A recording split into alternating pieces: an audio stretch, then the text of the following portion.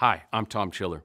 I lead fungal disease detection, prevention, and response activities here at the CDC. CDC, the Mexican Department of Health, and U.S. state and local health departments are currently responding to an outbreak of fungal meningitis. Fungal meningitis is a severe infection from a fungus that causes swelling of the protective membranes that cover the brain and spinal cord.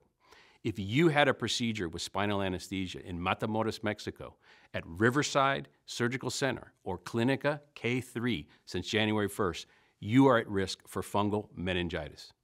You should go to the nearest emergency room as soon as possible to be checked for fungal meningitis, even if you currently do not have symptoms. Early diagnosis and treatment can be life-saving.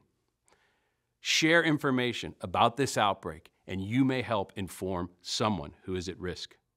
Please visit our website to stay up to date.